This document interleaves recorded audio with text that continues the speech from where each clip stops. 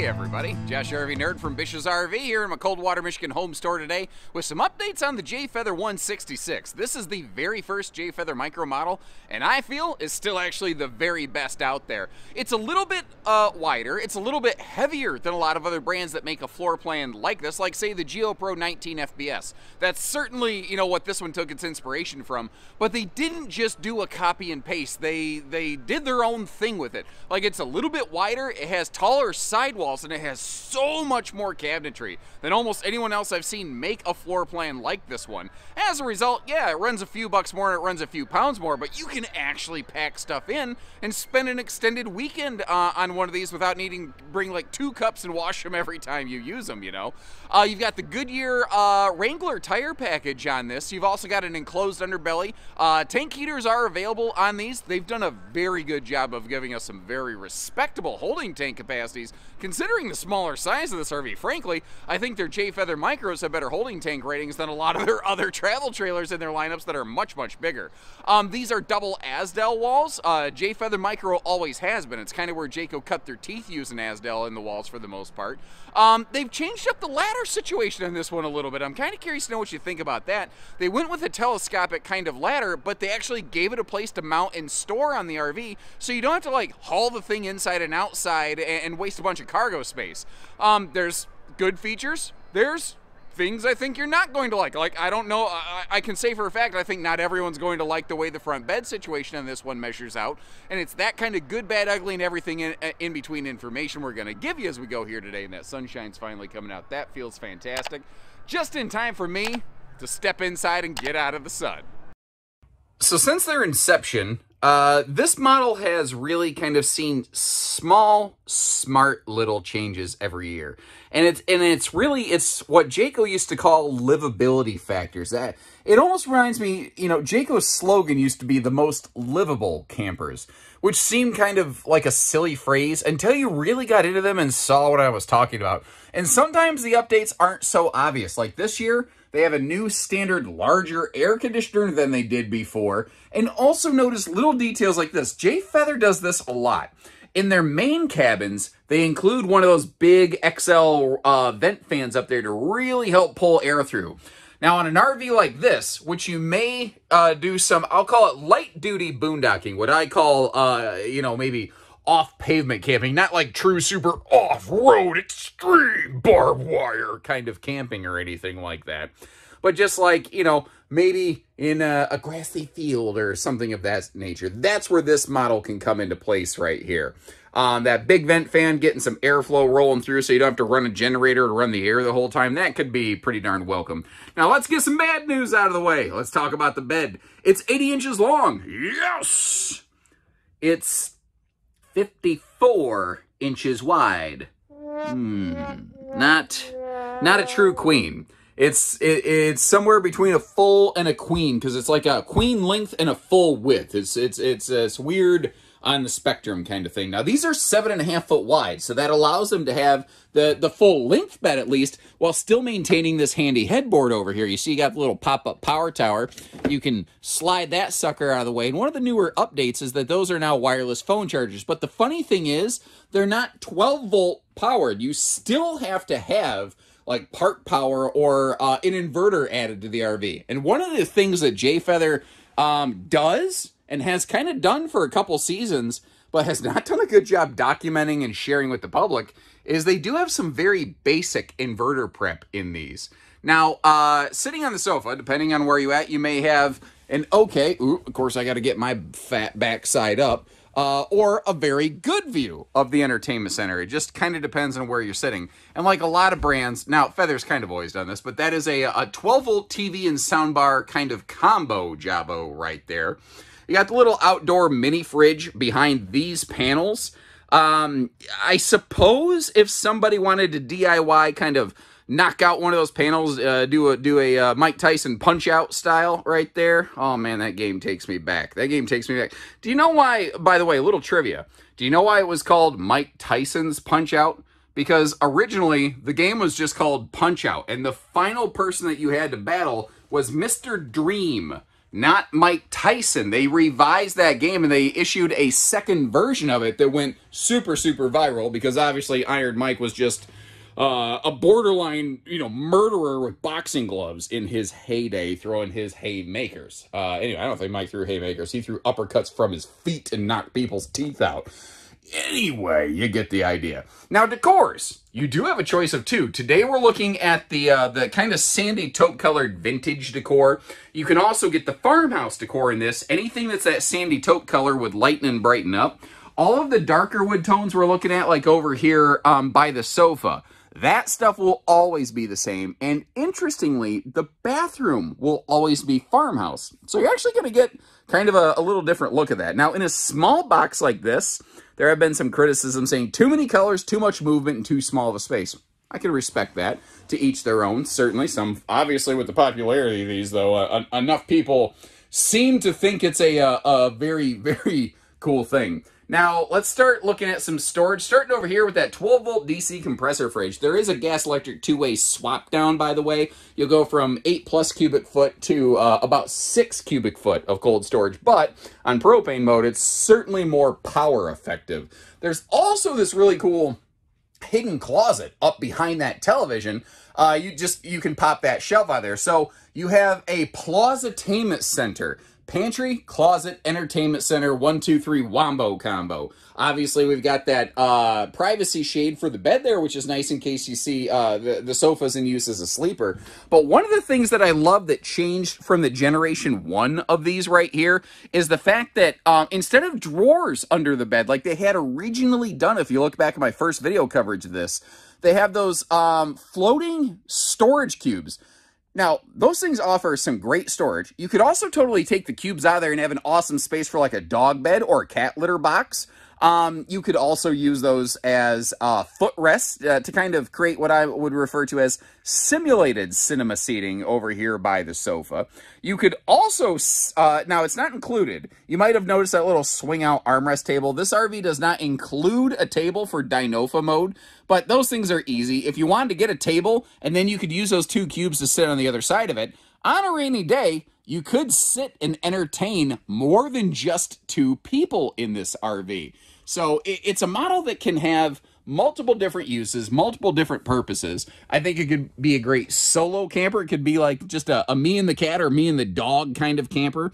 And it's something that could work well as a couples camper. Although, again, with the narrow bed sleeping space, depending on what third world country you find yourself in, you may be legally married in the morning if you weren't already.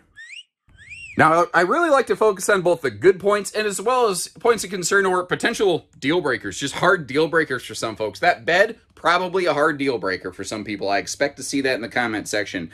This bathroom, probably a hard deal breaker for some folks, but I'm not going to conveniently overlook and not talk about the fact that the toilet space can be a little bit tight, but this is a narrow body camper. That is a radius shower. Notice that they went with a shower curtain instead of a hard shower enclosure though, so that you can maintain a little bit more elbow room, both on the toilet as well as here in the shower. Now, as you're seeing, I definitely have to have my head up in the bubble, double toil in trouble of this one. Otherwise, I'm going to be in trouble because this is a 6.5 foot sidewall height. But thankfully, the skylight is perfectly positioned. That you saw me doing the Jane Fonda neck stretches right there. I never managed to knock my noggin on anything. And again, remember, the bathroom will always be this farmhouse decor, no matter what the rest of the RV looks like. And speaking of looks like, perfect little segue to see what it looks like in travel mode.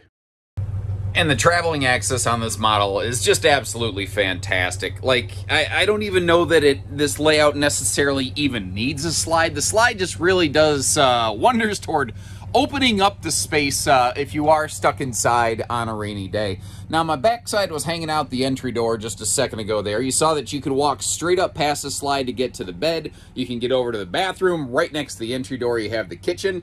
This one is completely Cracker Barrel compliant and totally turtle friendly, dude. The big question a lot of times, though, what's it gonna take to tow this thing around? This one has a maximum weight with full cargo of just over about 5,000 pounds.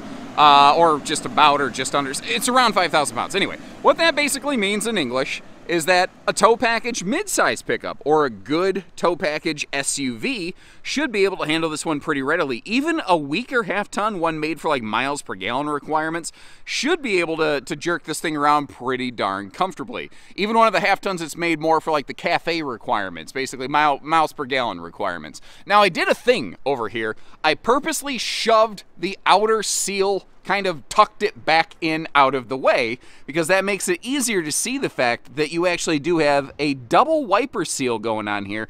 And it looks like they maybe stole a little bit of a note from the Coachman division, and they're using those T-shaped wiper seals, which really grab that slide wall better. Not to mention the fact on the inside and outside, you of course have that bulb seal. For the 23 season, a couple of cool updates right here. Well, no pun intended, because we're talking about a water heater. But a tankless on-demand water heater. So basically, you just, you know, as long as you got propane, you got some 12-volt power, you got hot water. They've also gone with the quick drop stabilizers, which basically have, if you're familiar with strong arm stabilizer jack legs, it basically has those effectively built in. Now again, they have some very respectable holding tank capacities given the smaller size of this RV, and you can get these outfitted with holding tank heaters, and you may notice we've got a nice full pass-through here. If I'm being picky, I would like it if that little battery disconnect was mounted up higher.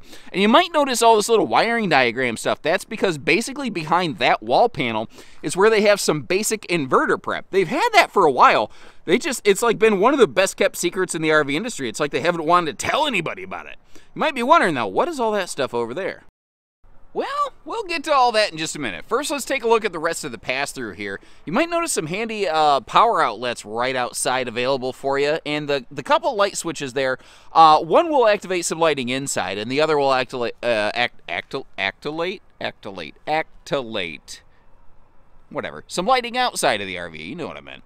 We are prepped and ready for rear and side view cameras, and of course, like all Jayco towable RVs, this has their turn signal safety system, J Smart Lighting. Basically, if you flip on your right-hand blinker, normally, only the rear tail lights on most RVs blink, but on Jayco's, all the lights down that side of the RV will blink, including that side marker. Now, if you're wondering, okay, what about if I do add a camera? Does that mean the camera power blinks in and out since they feed off the power of the marker lights? And no, Jayco ran two separate power lines for them. You've also got the handy little brush guards down here, little kind of simulated. You know, trying to connect the dots of off-road camping. I don't consider this a true off-road camper. At best, I would call this a very light-duty, off-pavement camper, but that's really what this is. This is, for the most part, you know, pretty conventional in its applications and uses. All the stuff we saw in the pass-through we're looking at over there sticking off the side of the RV. That is the handy little griddle station that comes with this. And notice how it sticks way off the camper, so you don't got to worry about melting your sidewall. Although, frankly, a lot of people worry about that. It's a non-issue. RV cookers on the outside don't produce enough heat to do that. You've also, of course, got Dad's medicine cabinet out here, and if you do add an inverter, the outlet that powers this would be one of the outlets that would also be lit up, basically.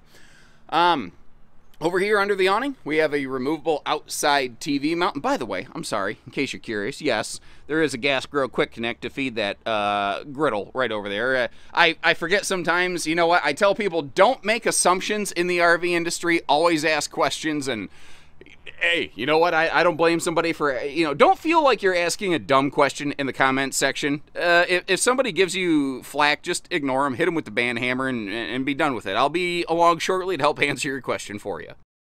We're a little bit close to the camper next to me, so I thought I would cut the film, jump back here rather than do like a swoop maneuver and give everybody motion sickness. Now, if you remember previously, these had this like rectangular, tubular kind of, not like Teenage Mutant Ninja Turtles tubular, but they had a ladder built right onto the back of this. It could actually detach and be mounted on the side. And you don't see that anymore. Obviously, you do see a ladder mounted on the side of the RV there. Don't get ahead of me. We'll get there in just a second. This is where that ladder stores, though, when you're going down the road. So it is kind of cool that they did give us well, first of all, a factory supplied ladder. And secondly, they actually gave us a place to store that thing out of the way, which is, I don't know, I think that's kind of really awful cool and nice. Sometimes I feel like I wish that spare tire was lower, but then it would potentially interfere with the taillights, and I realize that that would not be a good idea. One of the other nice things about this having just a little bit of like a taller wheel package, a little bit of a lift, is it keeps that sewer hookup nicely up off the ground, so you don't got to worry about ripping stuff off. And speaking of which, those new quick drop stabilizers, they fold up far, far flatter than the old scissor jacks used to, so the rear tail clearance on this is now better than it ever was. And you do have a handy sewer hose caddy tube. And why don't more manufacturers put that tube right next to the sewer hookup? Doesn't that make more sense?